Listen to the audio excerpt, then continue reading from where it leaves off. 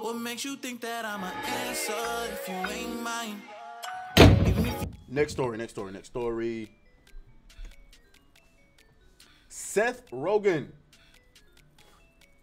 Now, what do I always tell y'all about the entertainment industry? I tell y'all the entertainment industry, especially the video game industry, is run by a bunch of soft, teddy bear-like men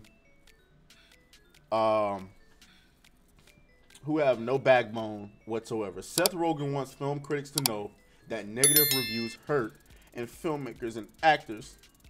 Oh, no, let me read that over. Seth Rogan wants film critics to know that negative reviews hurt filmmakers and actors. I know people who never recover from it. Dude, if you don't get the hell out of here. Seth Rogan wishes film critics knew how much their words hurt sometimes. This is a grown-ass man, ladies and gentlemen.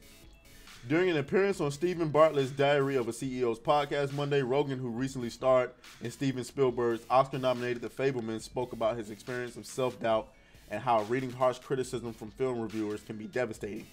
It hurts everyone very much. I think if most critics knew how much it hurt the people that made the things that they are writing about, they would second-guess the way that they write these things. I know people who've never recovered. Honestly, years, decades of being hurt by this is very personal.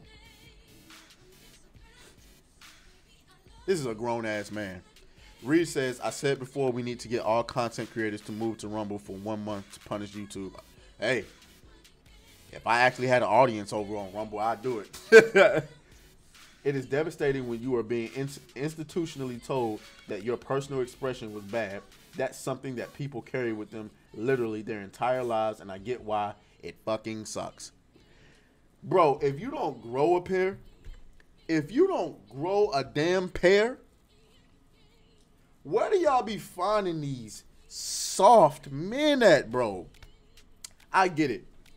When you work on something for years, I understand it. You work on something for 2 years, maybe 3. Put your blood, sweat, and tears into it. You release it thinking it's going to be the shit. Everybody's going to love it. I can't wait for everybody to see this. It releases, and everybody goes, garbage, trash, don't go see this. It's terrible.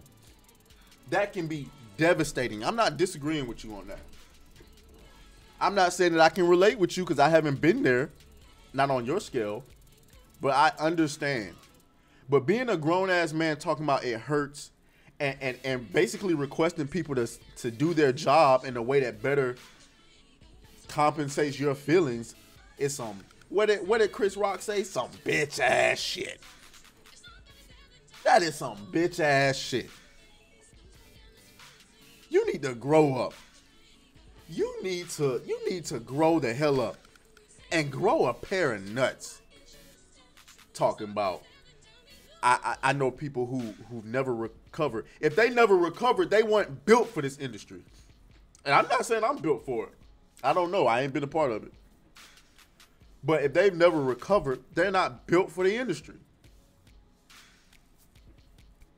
So, Seth Rogan, if you don't get the hell up out of here, and this, of course, this is coming fresh off of the heels of, you know, us seeing his Ninja Turtles movie with, you know, the gender swap April O'Neil.